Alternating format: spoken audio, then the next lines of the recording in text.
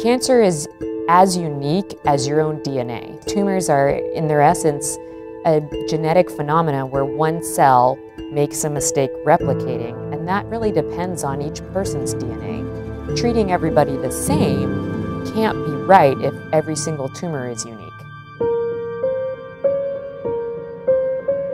In the book that I wrote, I talked about everybody needs a cavalry. You need a cavalry.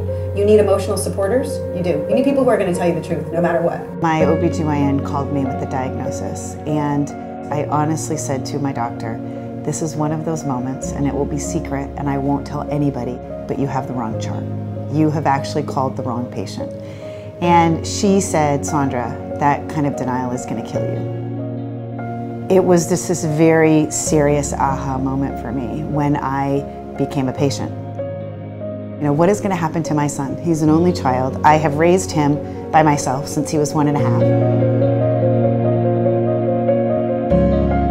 It's not just going to be in the US, we're going to launch this everywhere. Everybody's going to get access to an innovation all at once at the same time. How am I going to get my product launched? How am I going to move this company forward? Who's going to do that? Because I'm the ambassador. And so I knew that I wanted to kill a fly with a sledgehammer. I was told and diagnosed in the beginning of August, and my surgery was August 28th. So I very purposefully said, okay, we're going to do this, and we're going to move at the speed of light. We're going to go as fast as my body will allow me to go.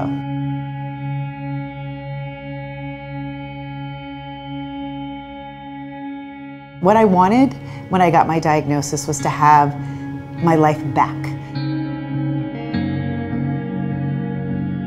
She was just all from the start kind of like, all right, Dr. Shatsky, let's get her done. And I explained to her, I'm going to continue working, so I need you to work with me. And she said, I will.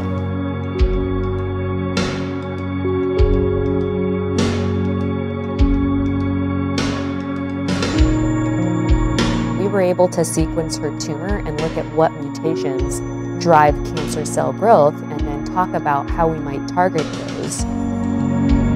She came with scientific data, research, evidence, information, and outcomes, but she also came to the table with an extraordinary amount of empathy.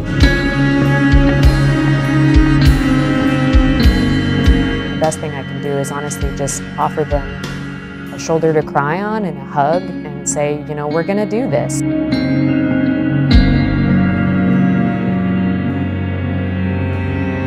I would have my list. Here are the items I would like to cover today. She said, if you wouldn't mind, I would like to not cover any of your items. I want to see if we could just talk. And I said, about what?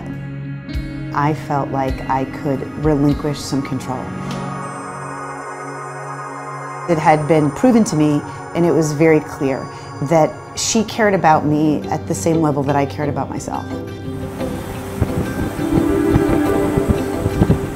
I did a lot of research on Padres Petal, and what I discovered was the amount of investment they make in research, but innovative research. We actually took that money directly from what they gave us, put it into the trial funding, and have already treated half of the patients with a novel immunotherapy combination that was developed here at UC San Diego. People with no family history, people without cancer genes, people who you would never think, even genetically, are supposed to end up with certain cancers, and yet they do. What things drive cancer cell growth? What mutations are present in tumors and what went wrong? I can take those translations where we've just discovered something recently in the lab and apply it in real time to a patient's case.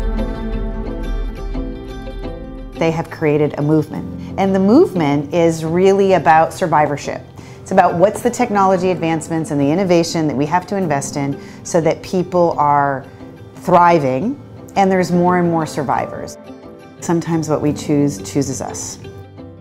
This is about my life. This is about the life that I want to get back. The fact that 40,000 women still die of breast cancer every year is completely unacceptable. And until that stops happening, then I will spend, half of my time treating patients and half of the time doing research until we can figure out why that is and make it stop.